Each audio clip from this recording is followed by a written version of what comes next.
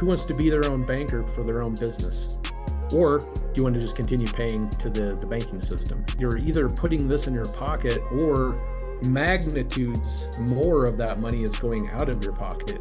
It takes you 2 to 3 years to capitalize your own banking system so that for the rest of your life, you now have a perpetual tailwind behind your money, and your money will always be more the next day than it was the day before. You didn't have to do anything more to make that happen. This is not a get-rich-quick thing. This takes time. So whatever your business is, just add that one extra step of being your own bank.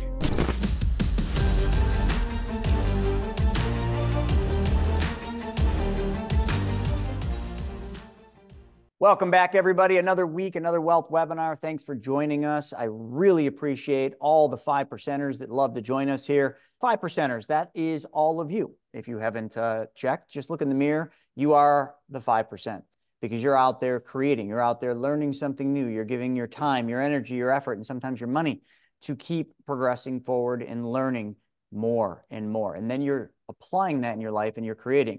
You know, the other 95%, they're on Dave Ramsey's channel. They're just conforming. They're conforming to whatever they're told, and they don't even ask why. They just do. So with that being said, I am really excited about today's webinar. I've got a couple guests going to be coming on with me the whole time. Will be Mr. Craig Yenny. Craig, what's going on down there in Colorado? Hey, doing well here. We're just waiting for a big storm to roll in. So we got about 2 feet of snow coming my way, but that'll just keep me inside working harder. I think one thing we just want to share is, Dave Ramsey's over there teaching baby steps. So we're going to teach how to take monster steps. That's well said. Monster steps with, sounds like for you, going to have some snowshoes on. So they're going to be big monster snowshoe steps. But with that being said, could you please give Mother Nature a call and tell her, send a little bit of that snow out here to Buffalo? She sort of forgot about us this year. Hasn't really given us any of that white fluffy snow. We'd like some pow down these parts. Where's everybody else from while we're doing this? Godzilla's coming. Okay, so Greg must be from Godzillaville. But where's everybody else from? Let's put it in the chat. See how you guys are doing. Hawaii. I love Hawaii. Lucy, good to see you again. Massachusetts. Utah is getting... Utah, for 2 years, you folks out there have been getting spoiled freaking rotten. It's just not fair, man. It's just not fair. Some of us over here in the northerly parts of the country, we're just not getting any of that snow. All right, we got a good showing. Well, hey, here's the deal. So today, let me just kind of lay out what we're going to do. We're going to do some really fun stuff. We're going to be teaching you mostly business applications, okay? So we're going to make today all about entrepreneurs. We're going to make today about the creators. We're going to make today about you, the 5%ers. So how many of you are self-employed? Put self in the chat. I just want to know how many of you are self-employed. And that's okay if you work like a W-2 and then you got a side hustle, which is your business on the side. Maybe you're buying real estate. Maybe you're doing some private lending. That makes you an entrepreneur. And here's the unique thing that we're going to talk about. We're going to talk about entrepreneurs. And we're going to talk about how in their pursuit to solve the problem that their business solves or obtain the dreams and the goals that they want to, that business will need to eventually buy things.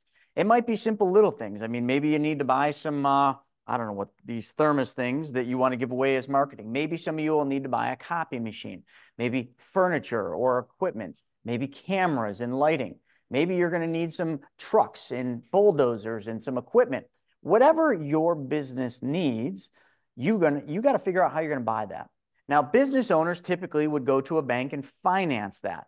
So we're going to look at that option. We're going to look at what does it look like for an entrepreneur that needs to buy some things. And we're going to use a case study. Craig's going to use a case study of a real client who's got a really cool business, a business that throughout the country has been getting more and more popular because we just accumulate way too much junk.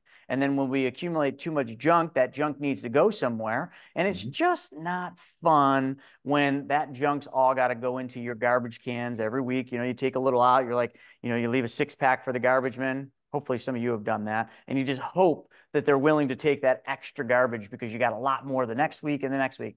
So we're going to talk about a junk removal business. A junk removal business scales and builds through buying equipment.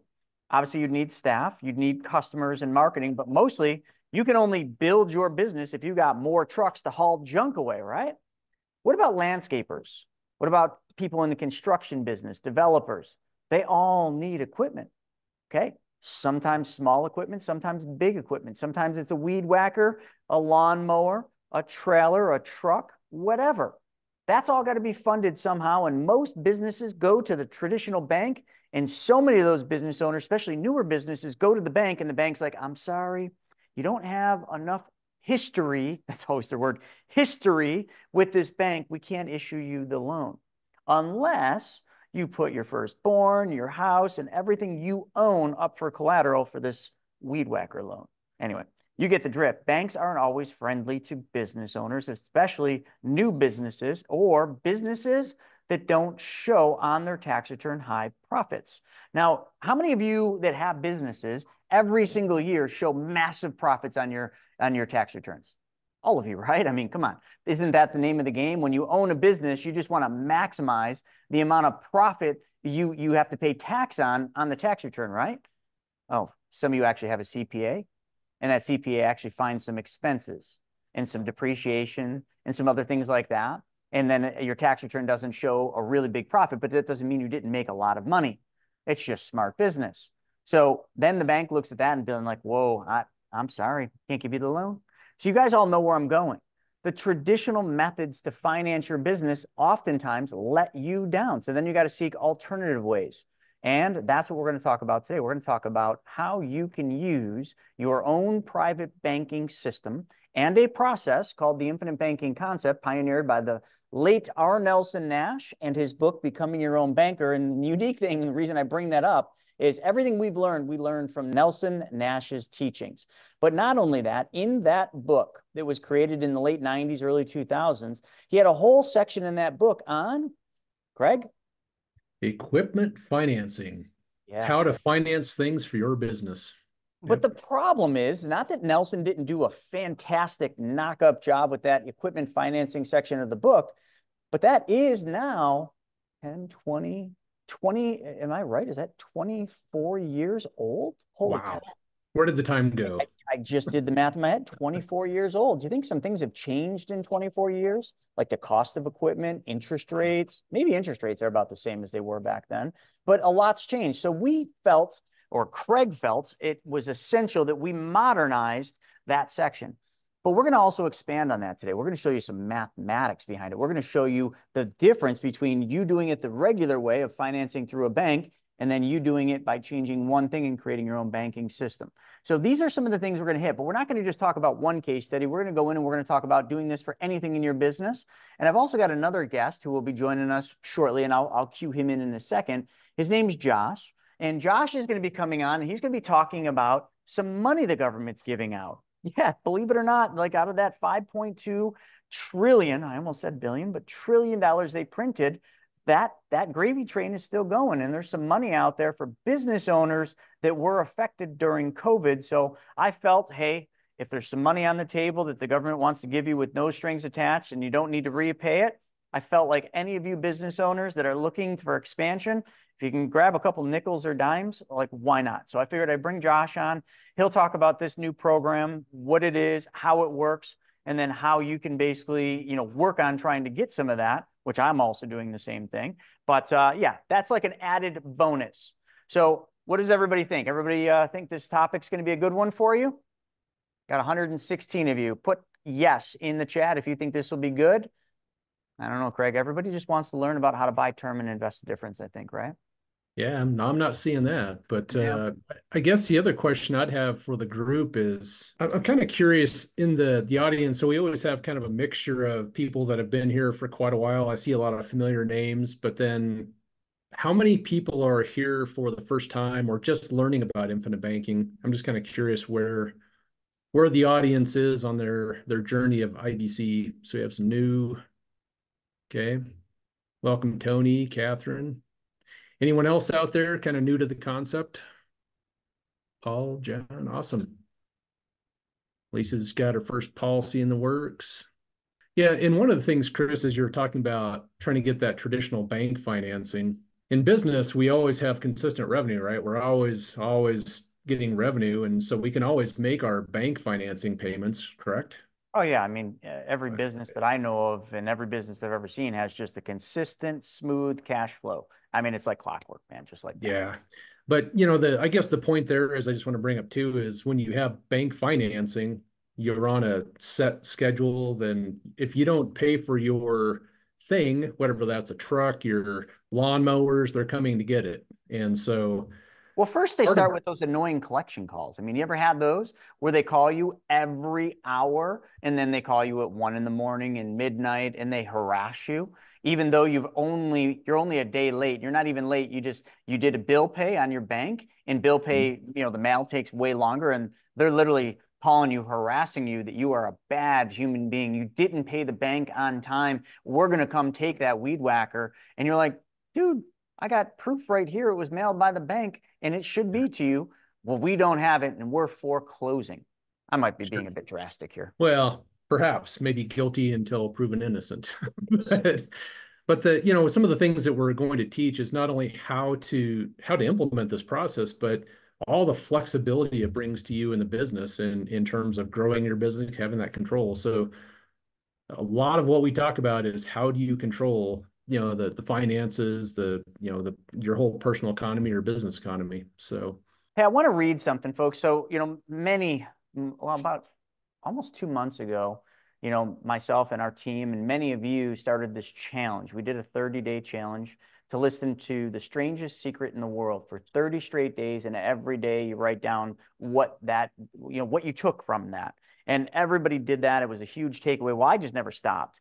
I don't know. I'm on like day number 74 or 75. But today I wasn't reading Strangest Secret. Or listening to Strangest Secret. I was listening to another one of Earl Nightingale's. And this came up and I felt like this was really relevant. So I texted to myself, and let me read this to you. Our success or failure has nothing to do with the opinions of others. It has everything to do with the opinions we have of ourselves. The only way to fail is to not try to succeed at anything. Think about that.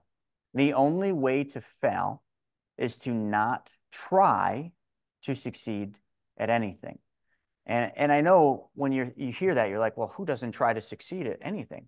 I'll tell you, the people that want security don't try to succeed because they just get sucked into a rut. They conform to what their life should look like because someone told them what their life should look like, and they just continue through life. I know so many of these people. I have so many of these people in my family. And folks, how many of you can relate? How many of you know that person that just goes through life aimlessly, seeking security, no risk? They just want things just the way they are because they've been told that their life should look a certain specific way and they never strive for more.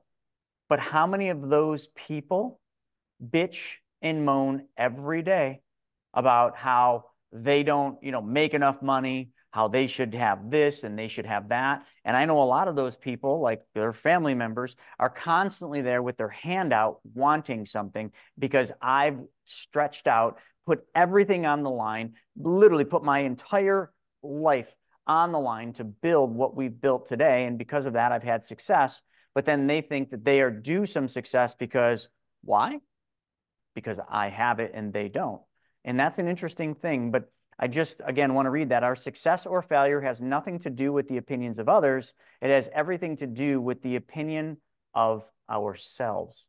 All those folks, okay, that those negative individuals in your life, think about that. What is their opinion of themselves? And with that being said, I think what I want to do now is I just want to give you a good takeaway.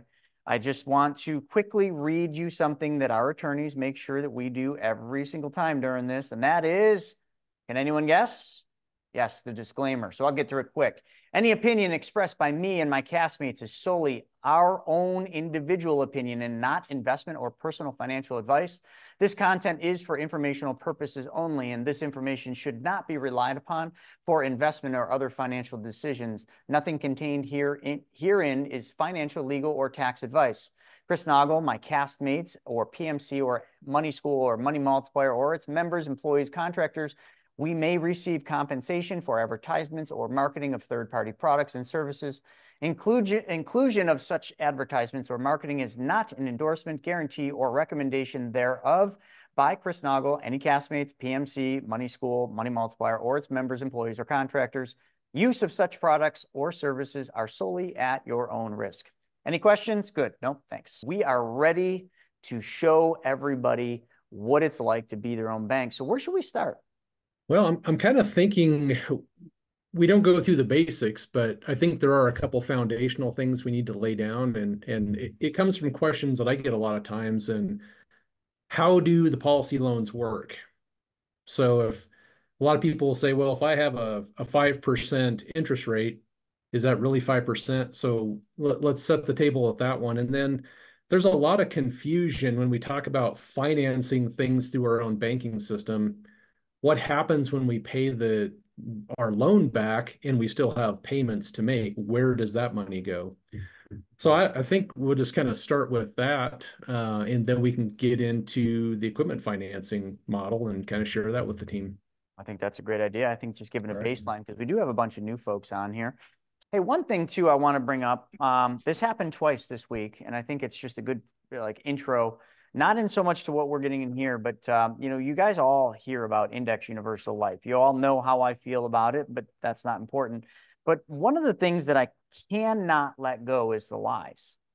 Just the other day, I got a message, okay, from one of the insurance carriers telling me that one of my good clients was seeking to do a transfer, a replacement of the whole life policy with an IUL. And I'm just like, holy crap, this, and I'm not going to use the person's name, but this person's doing, what am I missing here? So I sent a long email. He responded back with the reasons. The reasons were really not circumstantial or anything. They were basically just, I don't like the service of the insurance company. First thing I'm thinking, which I haven't talked to him yet, I'm thinking, why are you calling the insurance company in the first place? Why aren't you just calling us and then let us help you, which I know I've helped him a couple of times. He did have some issues in the beginning with the insurance company, but hey, that would happen. He said he didn't feel important to the insurance company. No disrespect, but you're probably not. I don't mean that in a bad way, but the insurance companies are massive, and you are just a client of the insurance company and they don't know you different. Like, you've got a personal relationship with us at BYOB and Money Multiplier, but the insurance company doesn't have a personal relationship with you.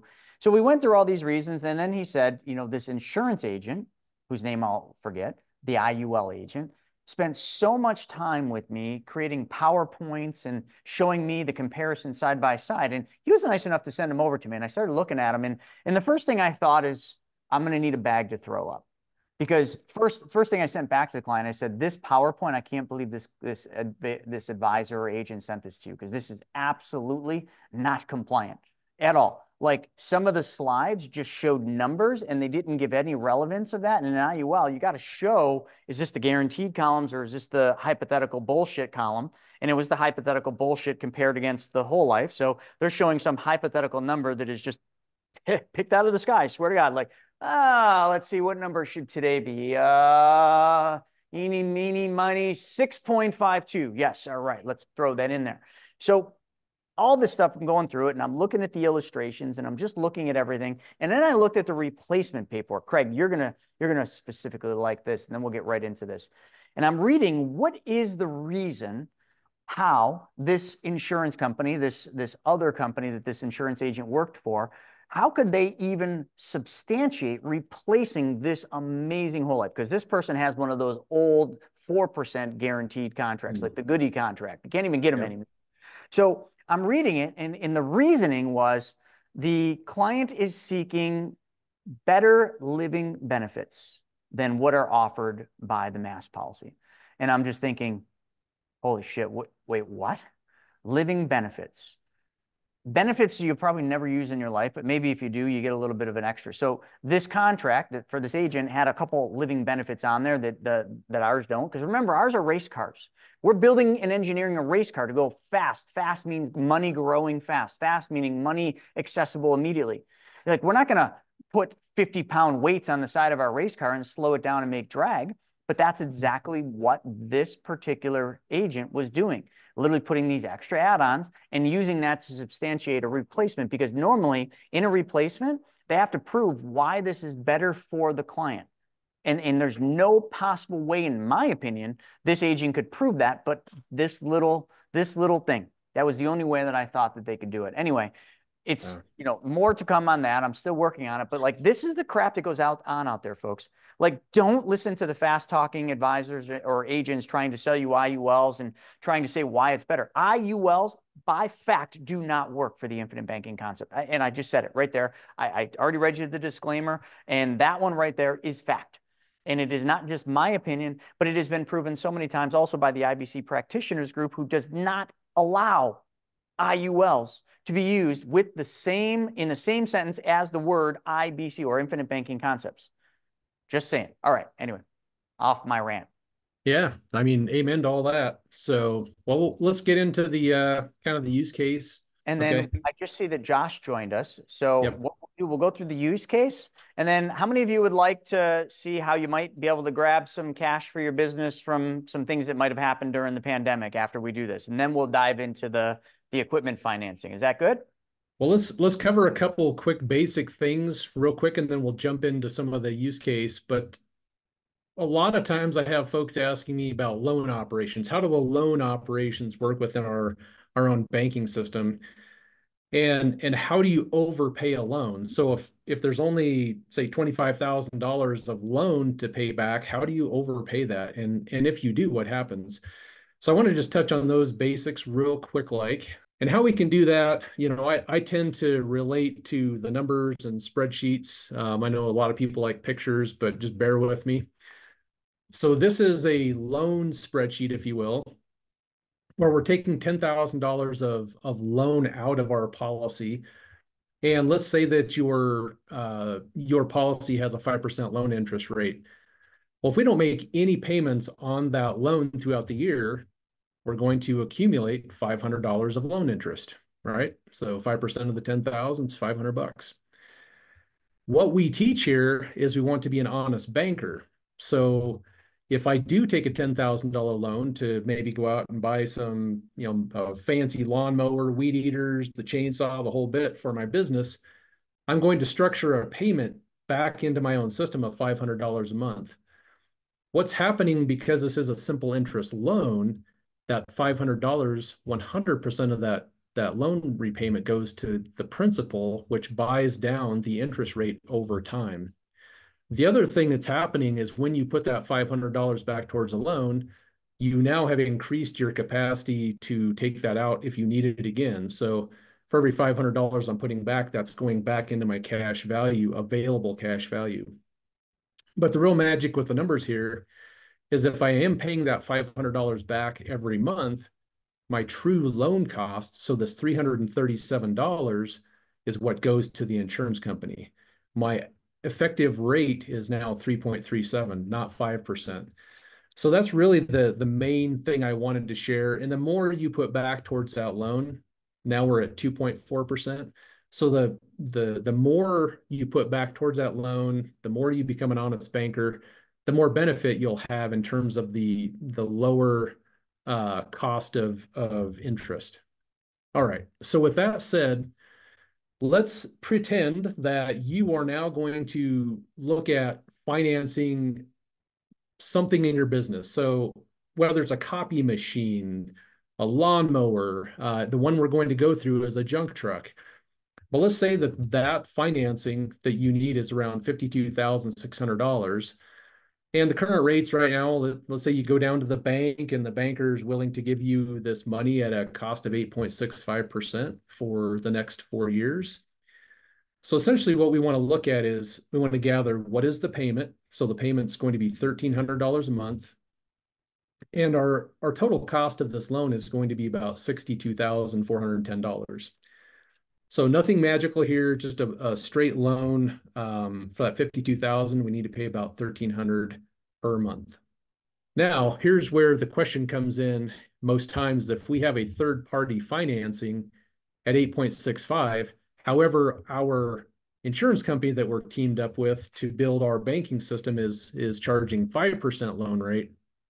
If I'm going to be an honest banker and I put that $1,300 in for 48 months, I'm going to overpay my loan, my interest I'm going to overpay the the insurance company's loan.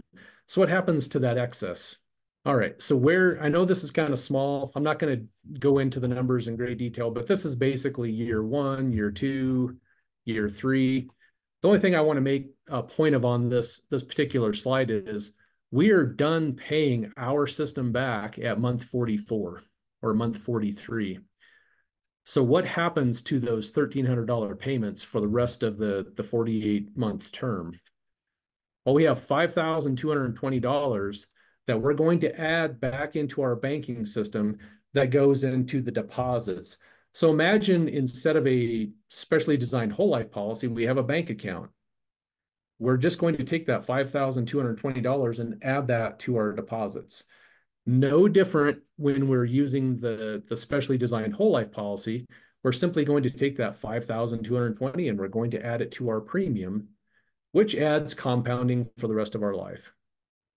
So that's where the excess is going. So we're going to go through a case study on equipment financing. And I happen to have a guy up here in North Denver. He actually runs a junk removal business, and we've had some really good discussions. He's got a policy. He's building up. He's capitalizing. And right now he works in a particular area of the Front Range of Colorado. And his whole objective is to buy more trucks. If he buys more trucks, he can serve more cities and he can generate more income for his business. Now, currently, they try to do about 5 jobs a day. Those jobs range between 300 to 350 per job. And so on a ballpark, he kind of mentioned he can get anywhere from 300 to 500K, on a truck. So what's going to happen if he can finance another truck or 3 trucks or 4 trucks? His business is going to continue to grow. He's going to create jobs.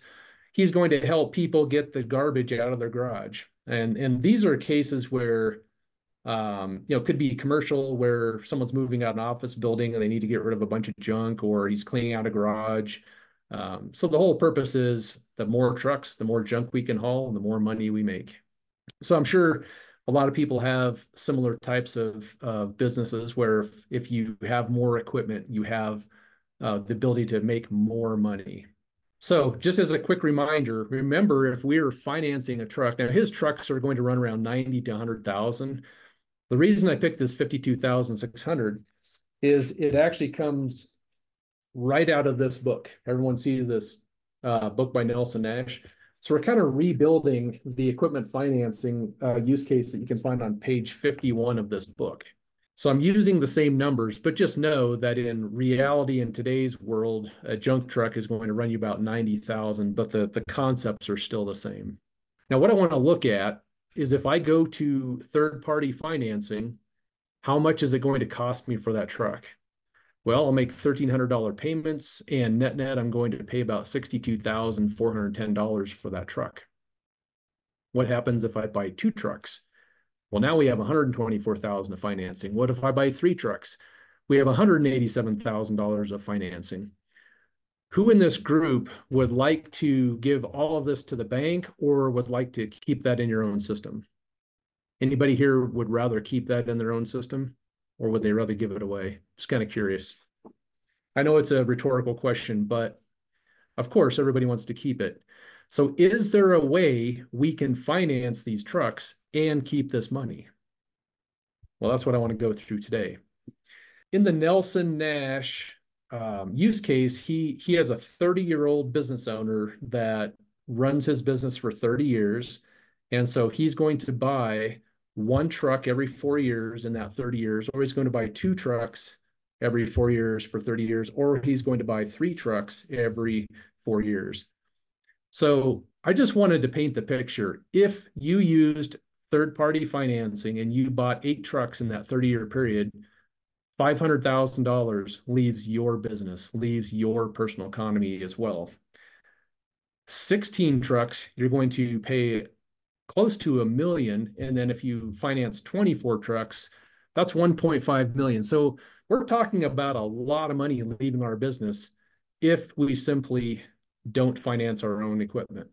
Now, Nelson Nash always said we should be in 2 businesses. We should be in the banking business, and we should be in the business that makes our money. So if you're a junk hauler, you should be a banker and you should be a junk hauler. So whatever your business is, just add that one extra step of being your own bank. So we don't have time to go into all of the details today. However, there are some different policy designs that we can build for your banking system. And just know that our team, all the money mentors we have, if you get on a call with us, anyone on our team, we can help you customize or tailor the policy design to meet your needs and your financing needs. So Nelson Nash always talked about we need to capitalize and we need to build a system that's going to be big enough to finance the things we need and want in our business. So we have a couple of designs here for this use case. One's called the Nelson Nash Special. What Nelson Nash talked about is capitalizing the policy for 4 years by putting $40,000 in every year. And then he no longer put new money into the policy and started financing. Okay, so that's one strategy. There's another strategy where Nelson Nash did not teach about dump-ins. Think about if you have cash in your business and you wanted to just drop that into the policy. That's what we call a dump-in. So can you take $120,000 and just drop it into the policy and then have a $40,000 ongoing premium? Yes. And so I wanted to show the ability to just do capitalization for 1 year as opposed to 4. That's what the half Nelson is. And then Chris has some design videos where we name some of the policies. We have one called the Beast.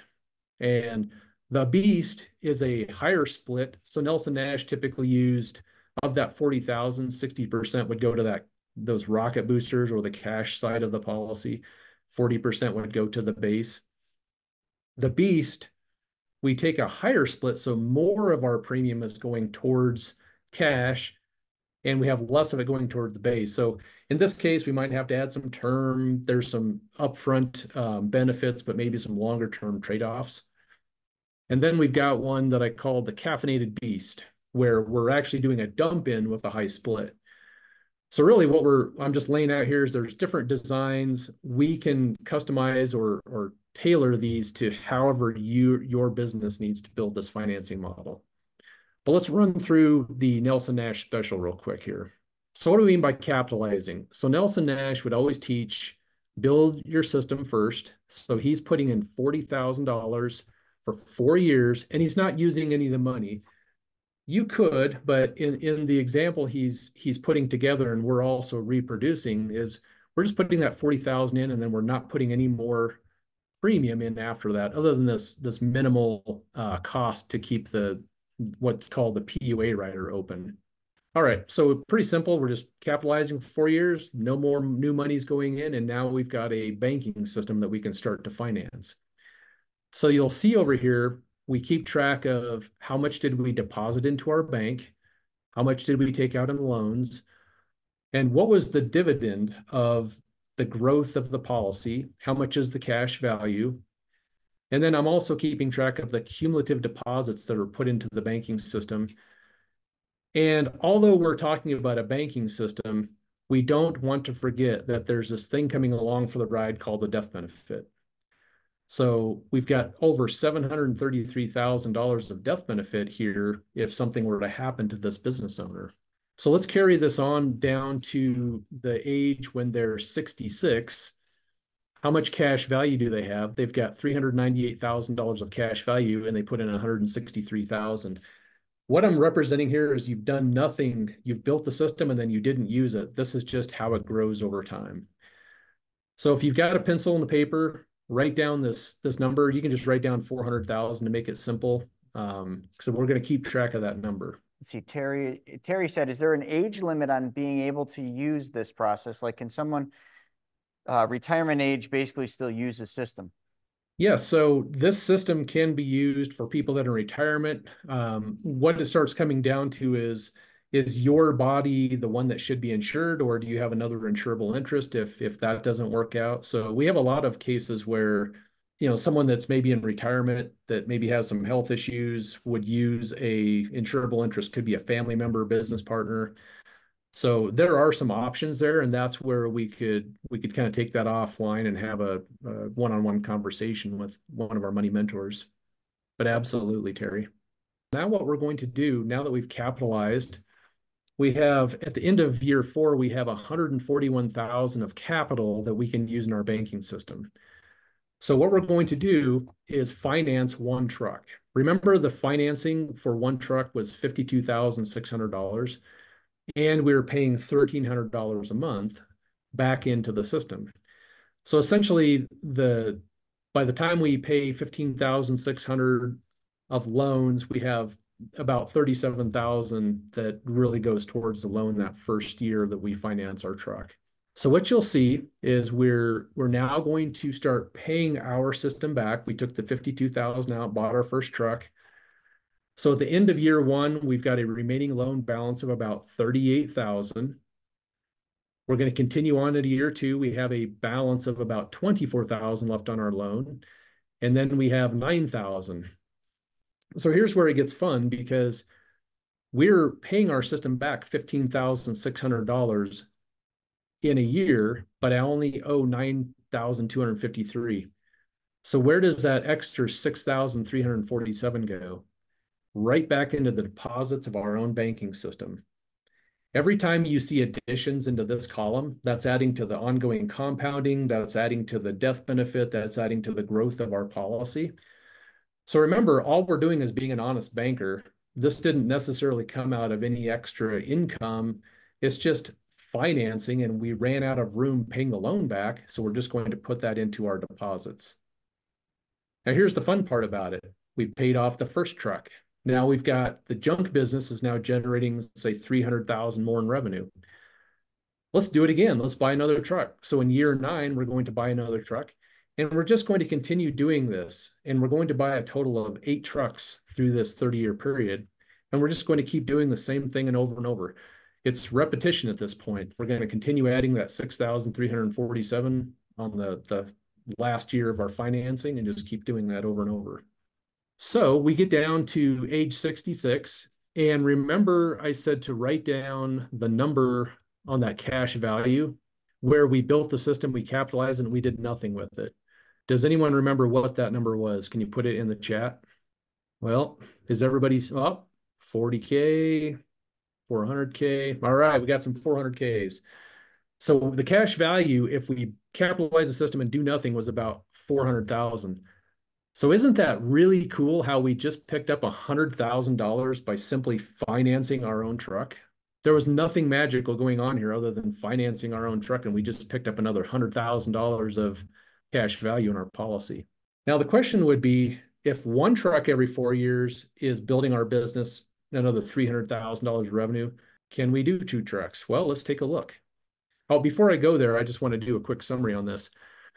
So in the financing of one truck every 4 years, and yes, Hope, houses, whatever it is, I mean, this truck could be swapped out for a house. This truck could be swapped out for more lawnmowers, or maybe you have a Turo business. This could be another rental car.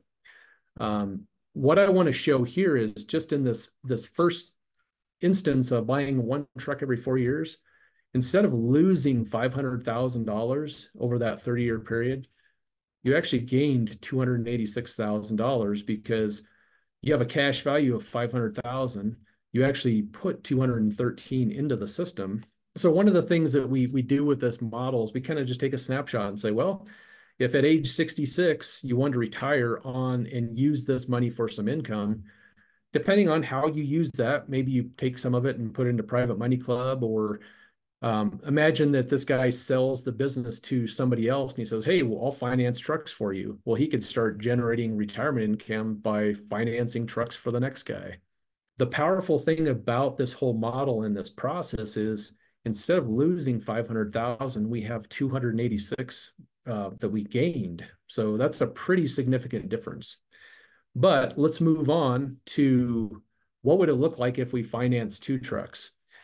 So now our loan amount gets bigger because we now have 2 trucks. We're now paying 31,200 back into our system in loan payments. Now, if the The fourth year, we only have 18,000 to pay back, but yet we're putting in 31,000. So that remainder of 12,694 goes back into our system. And we just keep doing that over and over and over. Okay, so we already know that if we capitalize and do nothing with our policy, we had about 400,000 of cash value. Now by financing 2 trucks every 4 years, we've picked up another 100,000. So now we're 200,000 in the plus here. So you see what's going on. It just keeps getting better and better with the more trucks we finance. So look what happened here. Instead of losing $1 million by financing with someone else's bank, we now have 340,000 gained in our own system. All right, so that's pretty cool. Now the question is, can we finance 3 trucks with this system? Yes, we can. And so we're now going to just keep running this over and over. Now, I'll just tell you right now, if you said, can you finance 4 trucks with this system? The answer would be no. We don't have enough capitalization to build a financing model for 3 trucks every 4 years. But in this case, we're now adding 19,000 into our picture, into our deposits every 4 years. So now we're at 705,000 just by simply financing those trucks in our own system. And now instead of losing 1.5 million, we've picked up about 390.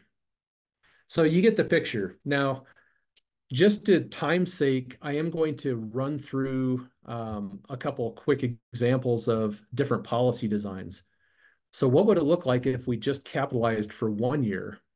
So now I'm going to capitalize for 1 year and then start financing. We have a little bit less cash value if we simply capitalize for 1 year and then don't do anything else. So comparing that to Nelson's strategy of 40,000 for 4 years, we come up with a little difference, 20, 30,000. But what happens if we start financing in year 2? Because we put that dump in, we now have the capital where we can start financing our first truck.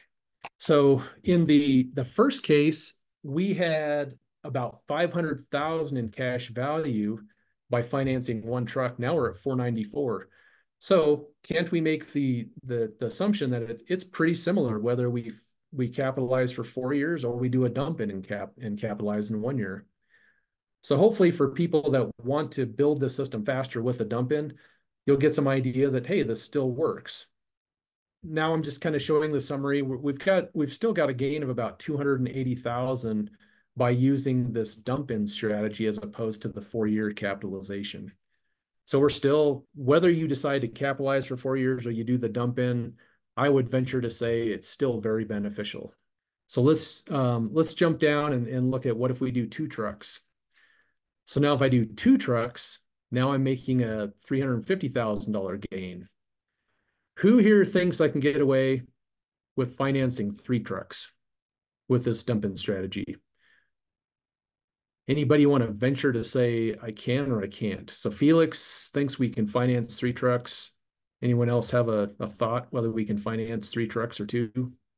Well, let's find out. Breaking news, this just in. Are you sick of having your money lying around not doing anything? Well, we've got the solution for you. PrivateMoneyClub.com. Back to you, Chris.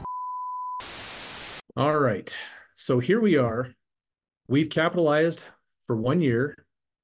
We have an excess of 19,000 going in, and then we have 18,731.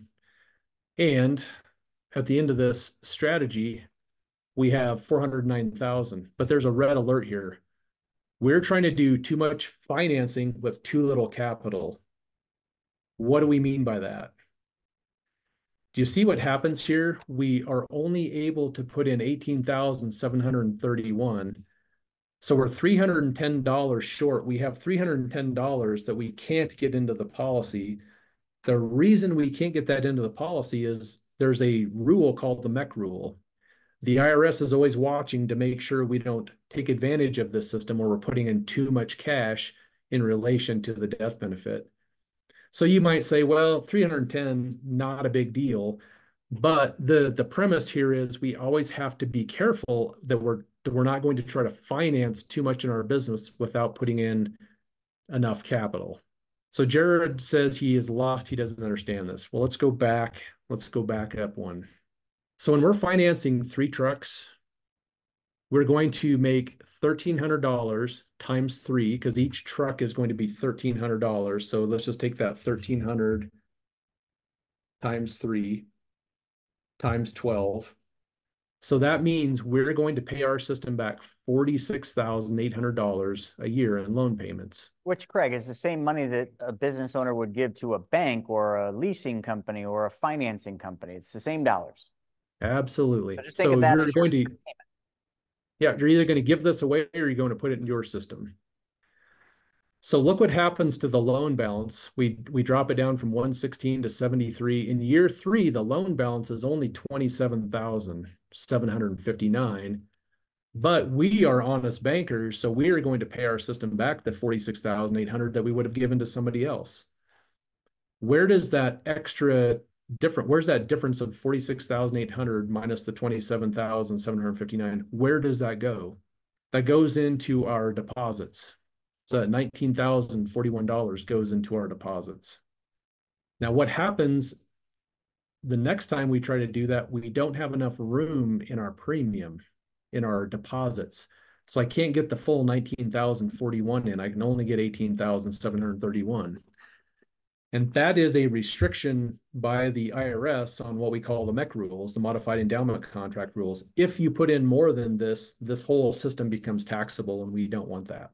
And the important thing for everybody to understand is you don't need to understand or know how to calculate the MEC rules. We do all of that, but we're also going to make sure that you don't overfund your policy and create a taxable event, which is what this is right here. So this is just a fancy way of looking at like what we would see on the back end when we were building this model for you, because every one of you are going to have a different use case. Like we're just showing you junk removal trucks in this case study, but whatever yours is, we can run like it's called a customized gains report or debt blaster report, and we'll figure out how to solve your problem. And then we'll basically tell you what you can and cannot put in. Because there was a couple questions of how much more money can I put in. Again, every year that changes because of the dividends and because of the MEC rule calculation. But we do all that. So if people get confused, like, oh my God, I wouldn't know how to do that. Good. Like, I hope to God you don't know how to do that. Like, that's our job. Yeah. Yeah. And it's just like when you go into get a suit or a business suit, they're going to tailor that suit to fit you. And that's what we do. We tailor these policies to fit what you're trying to accomplish. So if you came to me and said, hey, I want to finance 3 trucks every 4 years and I want to dump in 120,000, put 40,000 of premium in, I would be able to come back to you and say, there's not enough capital here to do what you want to do. So we're going to have to put more into the system or finance less trucks. But that's what we can help you with. So just for time's sake, I'm going to just blast through these last 2 real quick, because the beast is still capitalizing 40,000 per year for 4 years, but we're going to change the split, meaning we're going to put more money towards the cash rider of the policy, less towards the base. Nelson Nash was always using a 60-40, but I wanted to show the audience what it looks like for a 75-25. So we'll just jump right down. We're going to finance, 1 truck every 4 years again. And what we find here is that, we're going to, let me just jump up to here. If you remember in the 60-40 model, we had about 500,000 at the end of this cycle of equipment financing. Here we have 589,000. So we're actually able to stick a lot more cash into the policy than we were with the 60-40. So we're just going to be able to show you what is the benefit of using a 60-40 versus 75-25, and all of that comes down to the design of the policy. Okay, so I'm going to jump through these and just go right down to the 3rd case.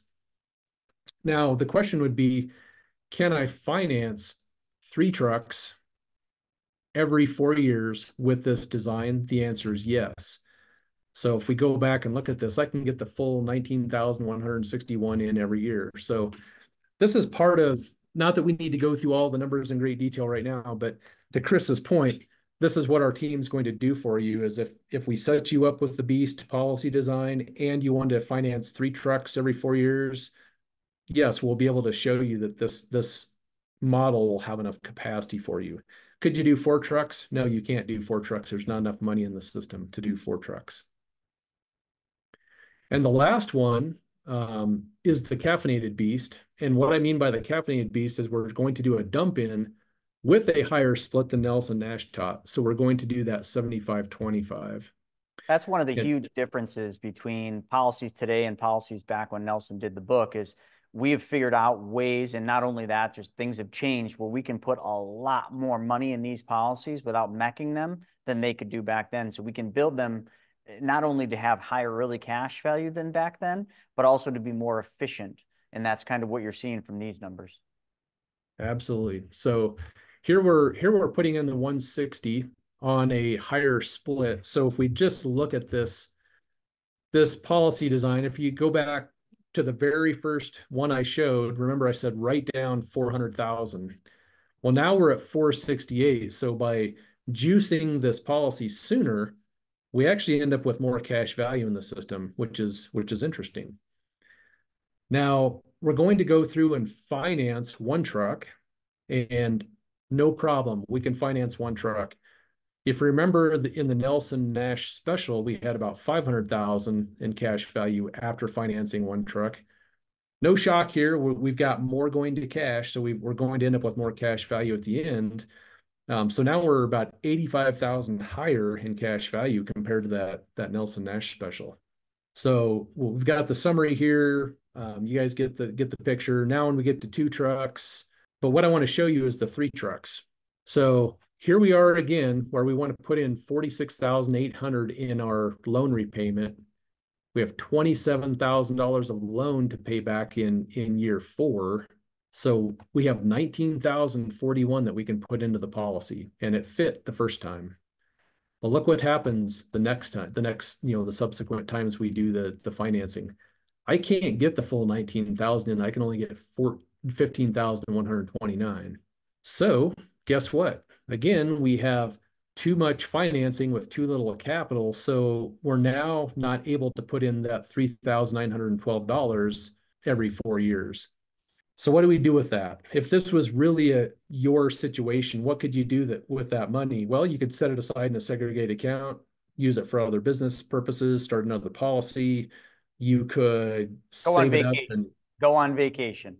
Go on vacation. You could buy the new big screen TV. You could go on a trip, whatever you want to do with it. But that's just extra cash that won't fit into the financing system. Now, this is the wrap up.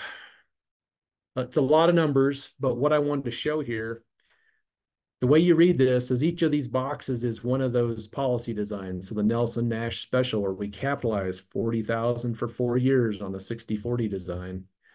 We've got the half Nelson, where we did a dump in year 1, still on a 60/40. We've got the beast, where we capitalized 40,000 for 4 years, but we used a higher split, a 75/25. And then the caffeinated beast, which was that dump in year 1 with the 75/25. So the way to look at these is how many trucks did you finance? So that would be, if you didn't finance any trucks, if you financed 8, 16, or 24, how much did you deposit into the system? So this came out of your business income. This is what you put into your financing system. What was the cash value at the end of that 30-year period where you financed 8 trucks, 16 trucks, 24 trucks? What was your actual gain?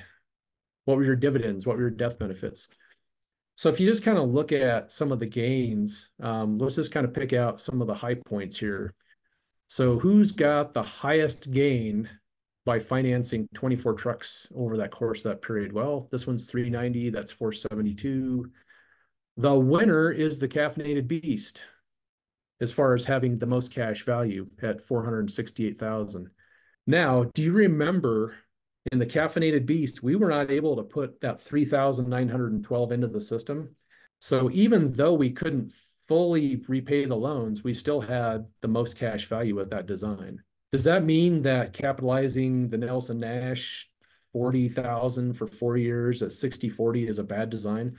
Not at all. I'm just simply showing you the ability that you can do a big dump in with a high split, but it needs to be designed properly to make sure we can get enough of your business financing in there. what do you guys think about this? Who wants to be their own banker for their own business?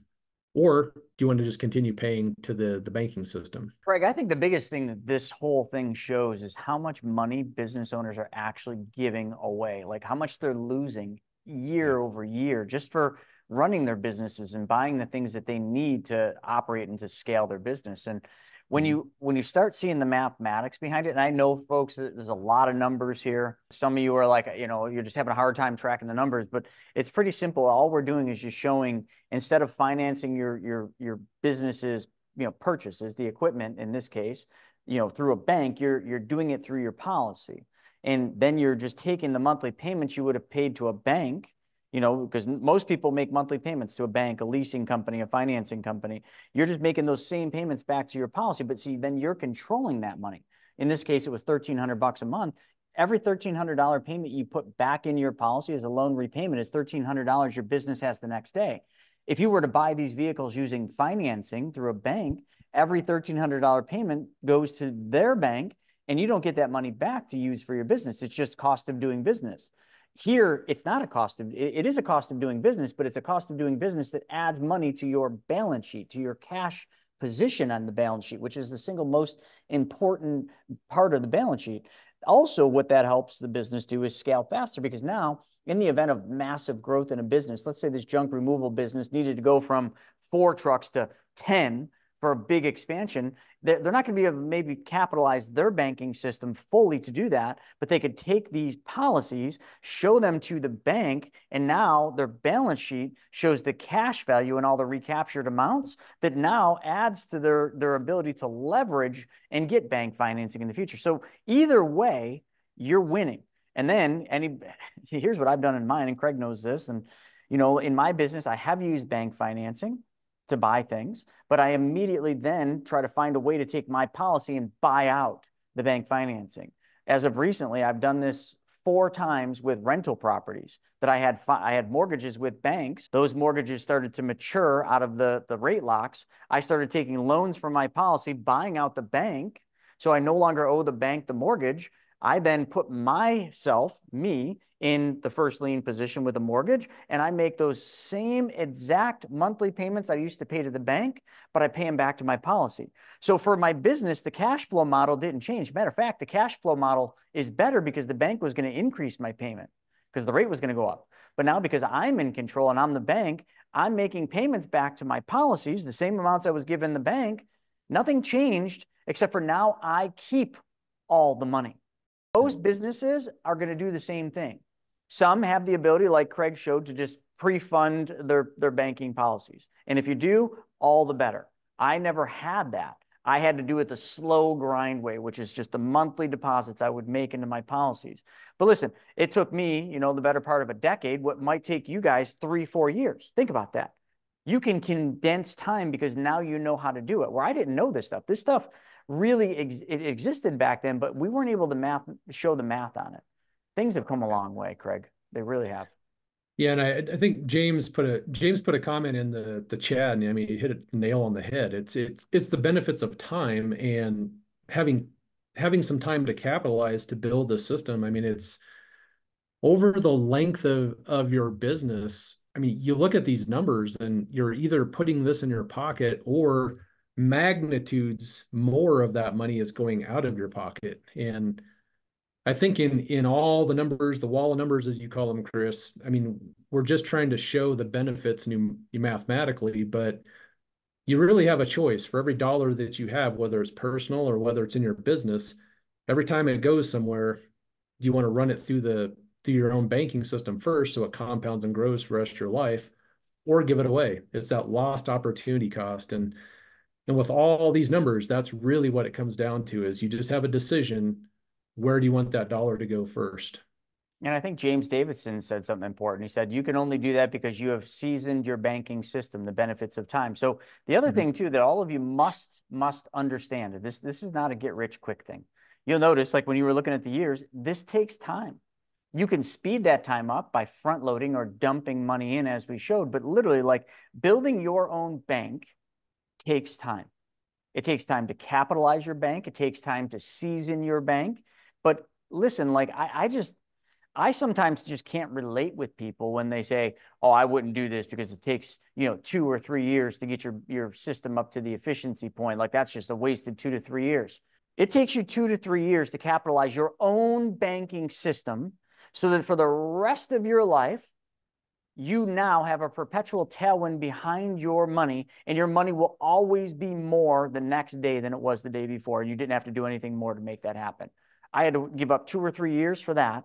So the rest of my life, I had efficiency behind my money. I'm sorry, sign me up every day. But there, believe it or not, folks, remember, I mentioned the 95%. There are folks that won't do this because of that. They want instant gratification. This is not for them, period. And it never will be, because that instant gratification only comes with significant risk, and it almost always backfires. Those are the people that come crawling back to us all the time, Craig. How many of those do we have?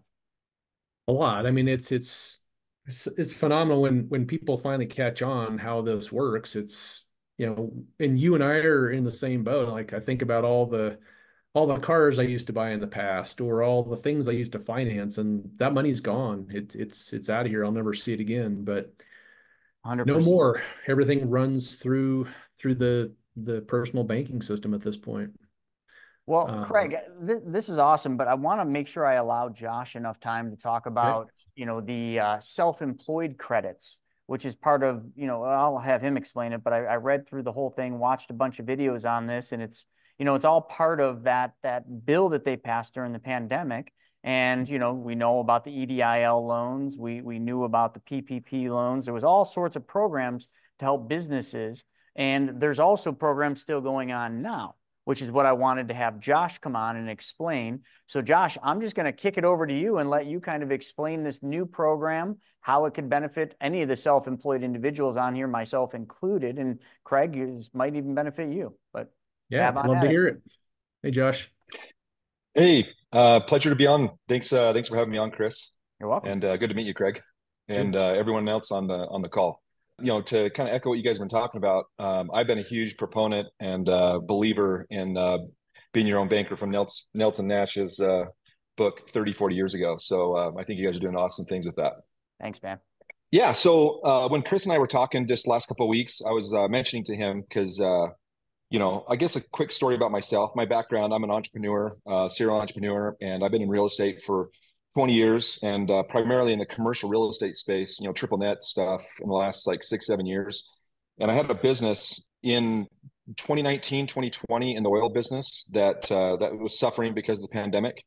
And with that, I was just trying to find extra stimulus, for that business, and came upon different programs. And then the ERC program came out about March 2021. I saw at the very end of March 21, first part of April, reached out to my CPA at the time, which was Robert Kiyosaki's CPA, Tom Wilwright, and basically asked him if he could help me. And he's like, "Well, this is a payroll credit. We don't do that. Talk to your payroll company." So I reached out to my reps at Gusto and ADP.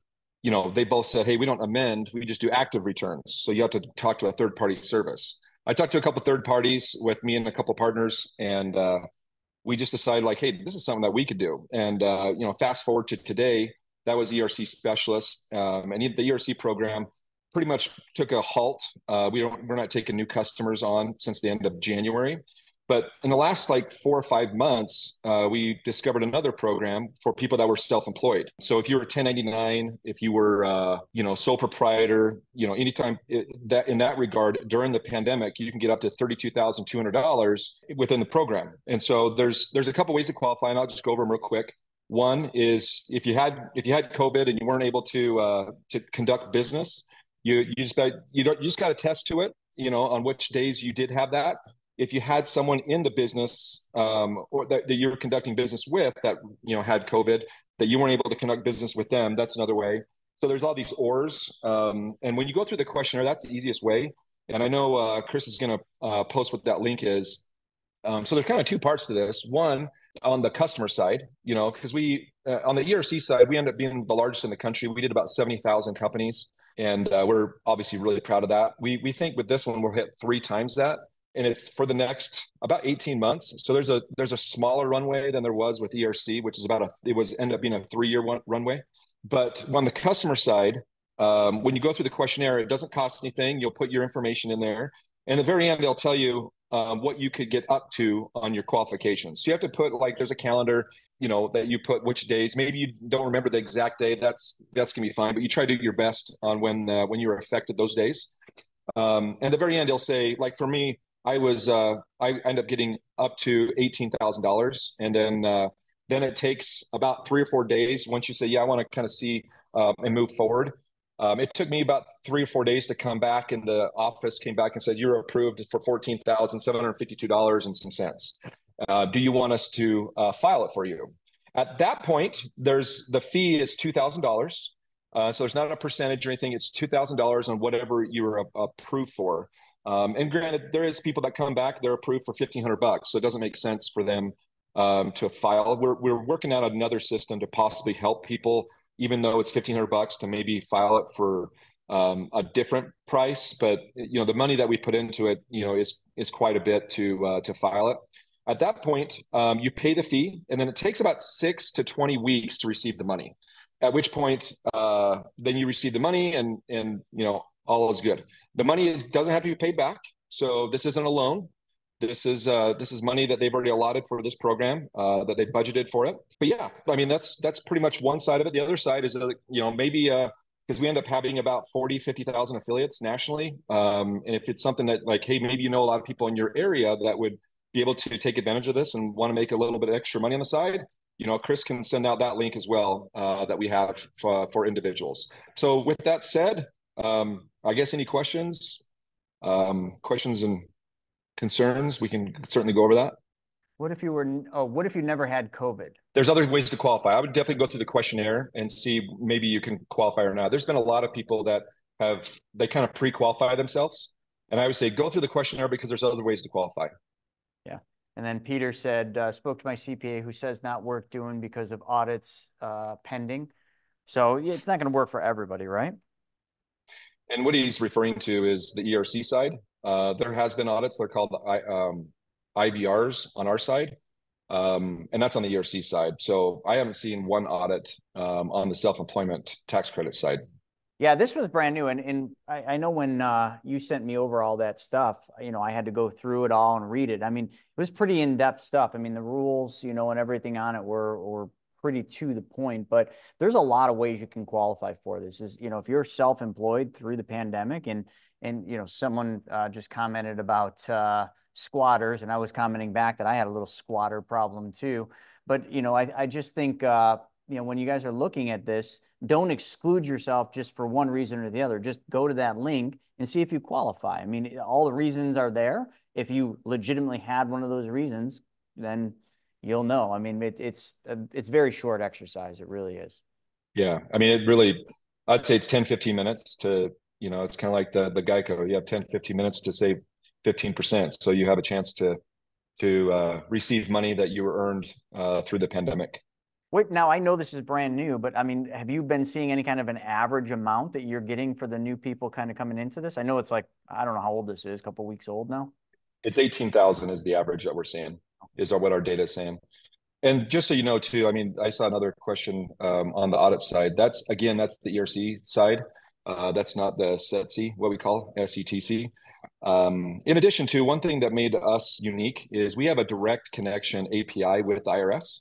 So we get to see what stuff comes back 3 weeks before people receive it in the mail now. So meaning, like, we get to see what the IRS agent sees on their computer, which there's probably, I'd say, not even 5 other companies I know that have that in the nation. Hey, does that little link that you have allow you to go on and see if I'm on an audit list? That would be good information to know. On the ERC side, I can certainly have my. I meant on the IRS CTO. side. I was joking. Oh yeah. Yeah. You know, you got direct access to see something from the IRS. I'm like, let's hack into this thing and see what they know about me. Yeah, it's not that type of access, but it's paperwork. Totally messing with you. Let's see. It does sound like a double-edged sword. Yeah, so I think that's... Anyone have any questions about this? Pretty self-explanatory. You go to that link that I just put up there. You just kind of go through it and see if you qualify. If you do, great. If you don't, sucks to be you. I'm just kidding, but kind of does, Because if the average is 18,000 bucks, I don't know a business owner that wouldn't like an extra 18 grand. And also, I know you said this, but I just want to reiterate this. So if somebody qualifies and then they get the check, it's money they don't have to pay back. So it's not like the EDIL or, the PPPs if you didn't qualify. Right. Yeah. So like ERC, you don't have to pay back. This is the exact same. So it's not a loan, and even let's say someone on this call has even back taxes. So what they do is they just take that, they deduct that.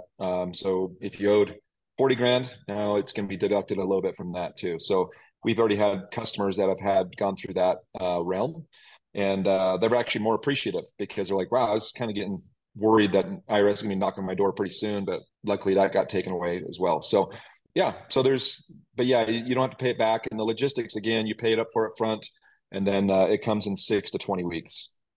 Okay. A couple more. Cindy asked, do you have to have made a certain amount? In other words, like a certain amount of income? Nope. And that's why the questionnaire, you don't want to pre-qualify yourself when you go through it. I mean, I've had people that were Uber drivers, DoorDash drivers that it was almost 30 to 40% of their salary. So it has nothing to do with that. I mean, they take certain parameters in account that we have to do, that the IRS sent out on how do we have to calculate it, but it's not related to that. Cindy also said, so do you have to pay the fee before you know how much you will get back? And this is what we talked about before we went live. Yeah. So when you are there to pay the $2,000, to the penny on what you're going to receive. So someone says, so the net is $2,000 less than what you're gonna what you're seeing. So if it's 18,000, obviously it's gonna be a net of 16,000, just like anything you pay for, that's gonna be the net. Any requirements of how I use the money from Dustin? Nope. You can use it for whatever you want in your business. Drew said, so if I had a Schedule SE in 2020 and then converted to an S Corp in 2021, I would only qualify for 2020. Most likely. So again, when you go through the questionnaire, it's going to ask certain questions like that, and then it'll tell you what you're approved for. Good. This one's a good one. Tess says, what are the deadlines for filing this? Because I know it's a short runway. That's actually a great question because right now it's up to $32,200. As of April 15th, it goes down $8,000. So I would definitely encourage you guys. It's obviously not a sales pitch, but it is going to go down, and it's going to go down every quarter thereafter. All right. And then Jose said, I just want to make sure, is this something that we do ourselves or the accountants? That's a good question. A lot of people would be like, should my accountant do this, or is this something I do myself? Yeah, great question. So this is amending your returns to get what they call an overpayment from the IRS. And so with that, what we decided to do as far as a company, it's all automated, but on the back end, we're the ones that are helping you amend it. So you don't need to get with your tax pro on it. That's the payment, what you're paying for. All right. Celeste said, can you qualify with a W-2 job with a side hustle, like a side business? I would think so, right? So if you had a W-2 job and you had some sort of 1099 gig, would you still qualify? Yeah, you would. I mean, again, it's going through that questionnaire. It's going to ask certain questions on what your taxes look like, because it's going to say, like, here's an example. What did line 14 say on your 2020 returns? And then you're going to go to that page and then you're going to type it in, and you're going to do that through the questionnaire. And so it's going to recognize, stuff that you've already done. All right, Josh. Well, I got the link up there. I got a couple of people that were interested in possibly learning how they can actually help their folks out. So I'll have them email me directly. So I'll put my email in there if you want that link. I don't have that link at this station. It's over at my other computer, but I'm happy to email it to you. Oh, yeah. And Josh, do you have a website? Yeah, I mean, the website's in that link, but it's selfemployedcredits.com is the actual site. Selfemployedcredits.com. All right, Josh, man, thanks so much. Thanks for being patient and letting us get through the equipment financing. So this was a perfect add-on in today's session because it was all about businesses and self-employed, the 5%ers. Perfect. All right. Thanks, Chris. All right, man. Thanks, guys. Take care. Bye-bye. All right. Heine, you had a question. You still with us, Heine? In the chat, put down if you're still here. It said, let's see, dump, blah, blah, blah, blah, blah. So I think the question was basically they've got their application pending.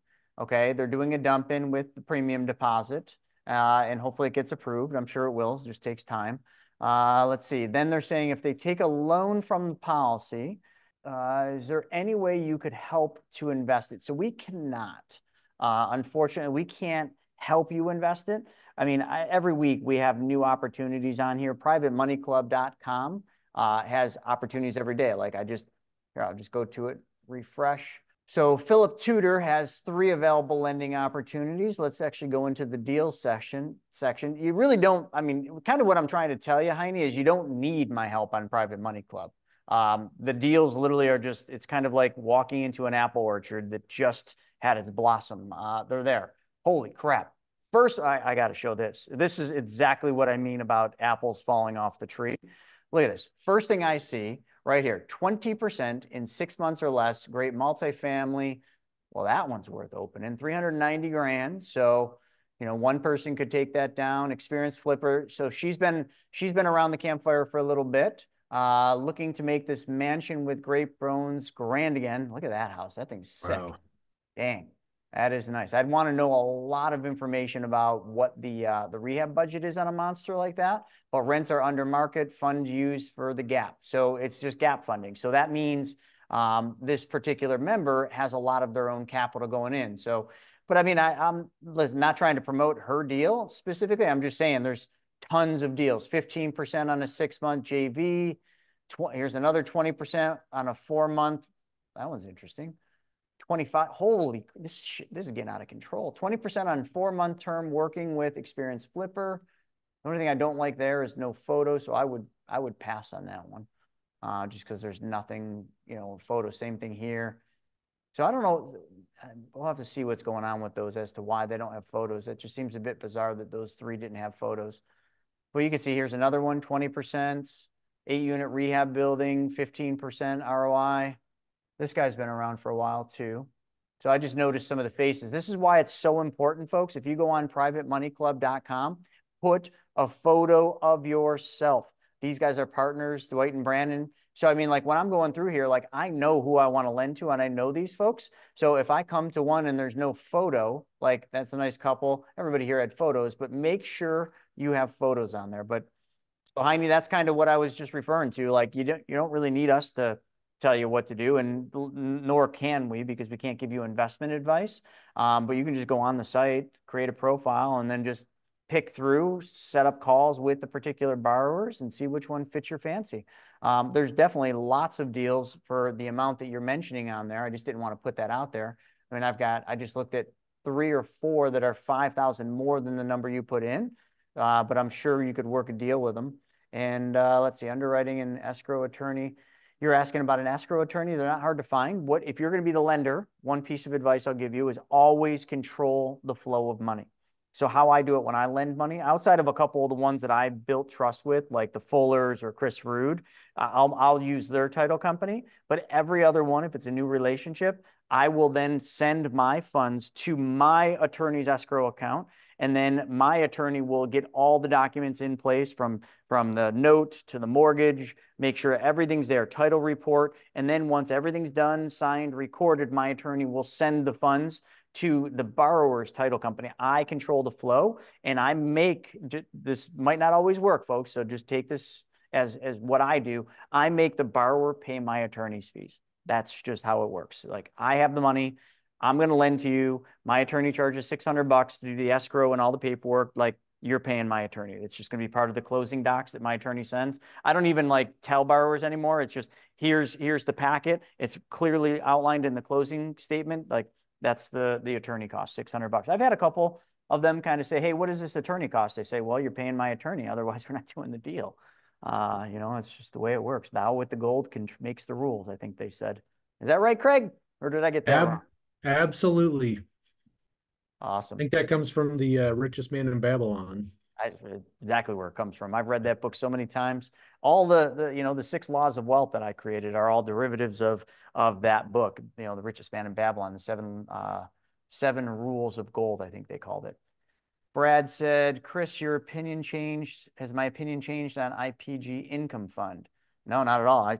Me and my wife are in that, and it's been like clockwork. So I can't endorse or promote or tell you to do it or not, but do your own due diligence. And I've done mine. I can tell you that much. And so far it's been great. Arthur's very easy to get a hold of. I've spoken to all the people in his company now. Craig, you were on that call, weren't you? Yeah, I was on. Yep. You know, that was the only person I hadn't talked to. What'd you think of that call with IPG's main managing member? No, I thought it was a great call. I mean, part of what I was trying to figure out is how does this really work? So just asking a lot of questions about who's doing what and why are they getting paid for this. So it's, to your point, it's very important for everybody to kind of, do your own due diligence and find out about the deal and how it's structured. Absolutely. And that goes for Private Money Club as well. One of the things I like to do is I've been working with the same people and over, but before I met with them, it's just, I want to know who you are, why are you doing what you're doing? And one guy, I just loved his mission because he said he's just trying to clean up his, all the surrounding towns that he lives in. He's just trying to make, nicer properties, better places for people to rent. And I liked his mission. So all comes down to knowing the people as well as the deal. 100%. And I just put in, somebody asked, how do I get into Private Money Club? privatemoneyclub.com, or you can call 833-JOIN-PMC for a demo. So how'd everybody like today? A little different, right? Strictly business, self-employed entrepreneurs. Was that a good session? You guys get something out of that? And we're also good to see Lazy Cash back to work. Yep. It's always late though. I'm telling you, I got to do something about this tardiness. One of the things too that Craig and I are working on with that equipment financing is a book. So in the not so far off future, we'll have a book that'll be free to all of you. And that book will basically outline everything we just taught today, and then some more about how you can use privatized banking and the infinite banking concept in your business. And you can kind of apply it, see the numbers. But the best thing to do always is just book a call with us. I mean, I put the link up there. I'll put it up one more time. If any of you want to book a call with any of our money mentors, here's the link and also the 90-minute video. If you're brand new to this, I gave you the 90-minute, but right at the bottom, it's easy. It's mentors.beyourownbanker.com, and that's how you would book a call. So feel free to book a call. There's no cost for it. No one's going to try to sell you something. Matter of fact, actually, we've been criticized more times about that because people are like, well, they didn't ask me, if I wanted to get started. I'm like, yeah, we're here to teach you, and you can ask us to help you get it started if you're ready. So with that being said, yeah, how can I flip a forklift? We are all over the place today. So again, beyourownbank.com. So if anyone's interested in flipping forklifts, so put that in, and then you'll see the forklift video, and then just schedule a call. My wife is getting attacked by Cash. Cash is definitely on fire. He is not a happy kitty because we're moving. So folks, thanks everybody for joining us for Wealth Webinar. We will see you next time, and I'm going to continue this conversation. Just wanted to cut the recording, so we'll see you. I hope you guys enjoyed that episode. We're putting up tons of them, but I think if you like this one, you'll probably like that video as well. Not only that, I've got a book that I created, Mapping Out the Millionaire Mystery, where we actually show you what the wealthy do in the game they play with money. I want you to have that for free. And if you want to know about all my new videos coming up, click that alert button. Actually, smash that alert button, and you'll be notified every time we put a new video. So we'll see you on the next episode.